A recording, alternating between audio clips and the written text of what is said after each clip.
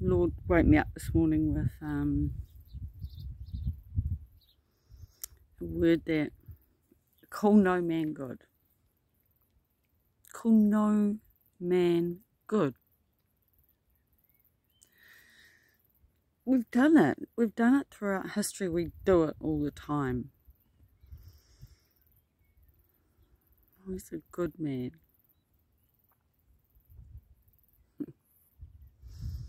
Why didn't we listen? Why don't we live in the truth?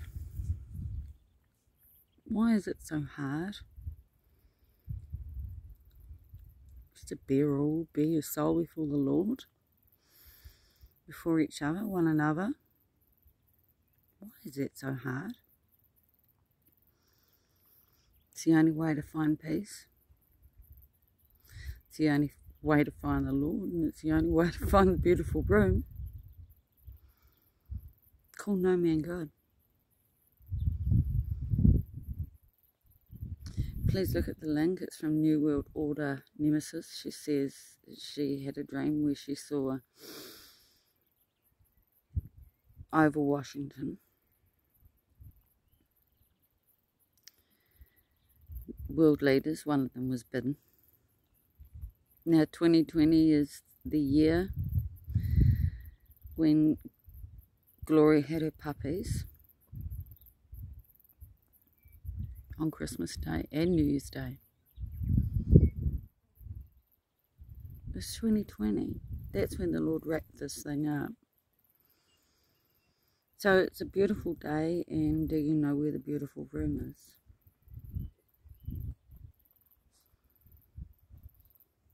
So there's 4 kings. There's 3 of them. And the Lord confirmed yesterday, the one that I didn't really want to bother with was King Charles.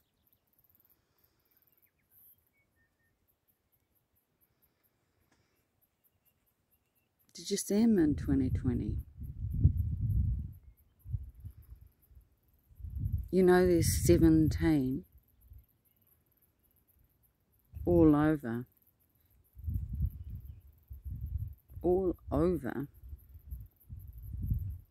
the crown he's wearing. He's wearing a crown.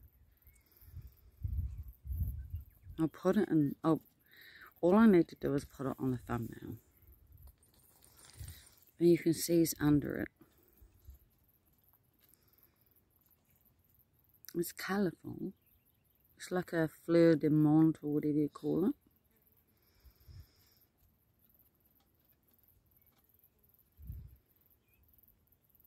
It's 17. And there's a clip I watched. Long, logical, but terrestrial media is enough in there. And I've got a timestamp if you bother to find it, and it's where a man's saying about how he got a television to watch the Queen's coronation. And he had 17 neighbours around this small TV. And there was 1.7 billion people watching it.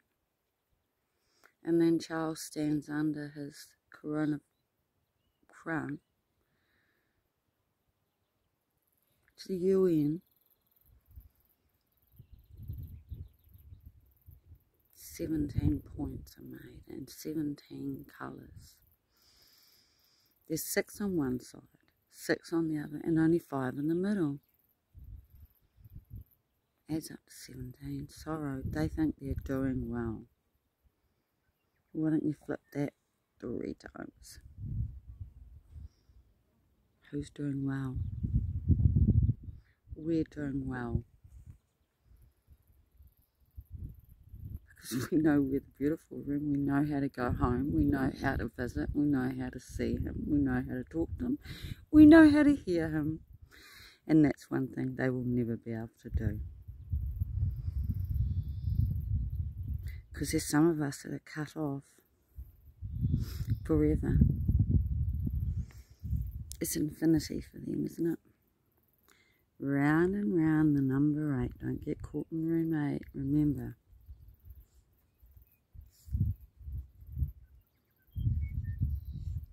God's not under a rock.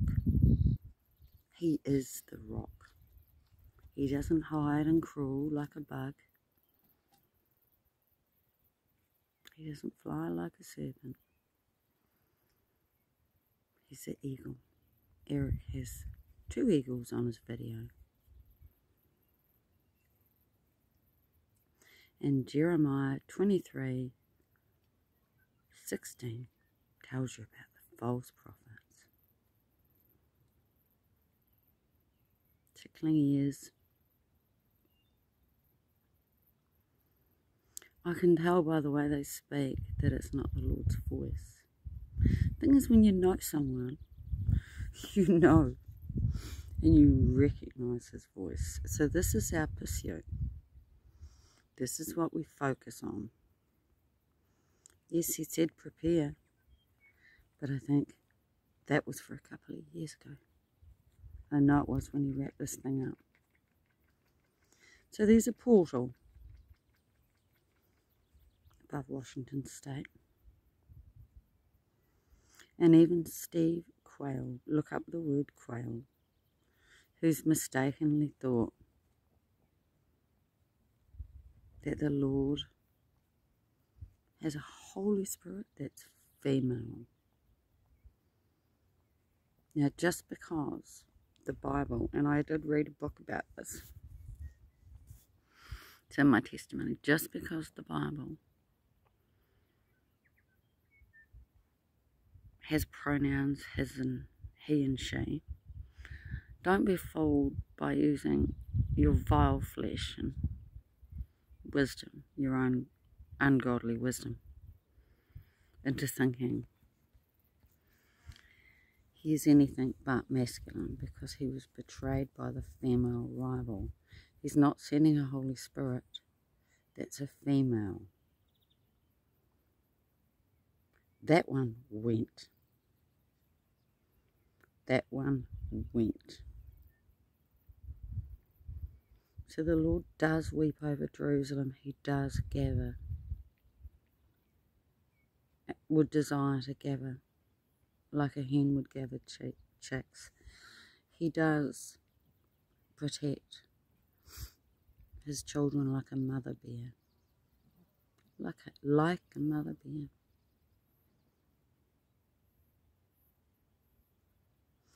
And he does send 2 she-bears into maul the children. They're young men.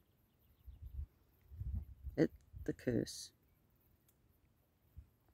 So don't think I haven't done my homework. And don't think the enemy has not tried to show me something that's a lie, so that I can speak about it, turn it up, and call it the truth. When we see our brothers and sisters in a lie, just believe that the Lord can do the impossible, and he can flip it one more time so they walk out in truth. I've lived a lie and I'm walking out in truth. Let's walk this out. Let's run this race. Let's finish this race. We just need to dig in, press in. It's a beautiful day. It's New Year's Eve today. Call no man God. Just remember that. Trust only me, the Lord said. And why was I shocked by it? Because I never believed his word, did I? Just trust only me. Just remember, the enemy's doing his best to confuse and deceive. And if it were possible, even the elect would be. In the end, we will know who the elect are. And they won't be walking around spouting about a female rival who's a Holy Spirit. Because she ain't no fucking Holy Spirit. She's not really female. She doesn't have a vagina. That's just the system we got sent to. We got imprisoned here. And we were trapped. Matt, the truth is right. Have a look at his points. He's trying to answer the questions in life, the most important And the questions are all good, and I can answer them. But his problem is he thinks that nobody can really, truly know. For sure. The problem is that. Because when you truly, really know for sure, is a sign when you know the truth. And you actually commune and you speak with the Lord, you know him as your friend, and you have all authority in his name over every demon and every false word that rises up against the kingdom of God, because the kingdom of God is here. That's how we pray. Our Father who art in heaven, hallowed be thy name. Thy kingdom come, thy will be done on earth as it is in heaven. Give us this day our daily bread, and please forgive us our trespasses as we forgive those who trespass against us. And deliver us from evil. For thine is the power and the kingdom and the glory forever and ever. Amen. Praise the Lord. He's building the church. If you had eyes, you'd see it. If you had eyes, you would see it. If you had ears, you would hear it. If you had wisdom, you would listen to the eyes and the ears and the messengers and the angels from heaven, and you would know the truth. That may not be now, but it will be soon. Because the Lord can do the impossible.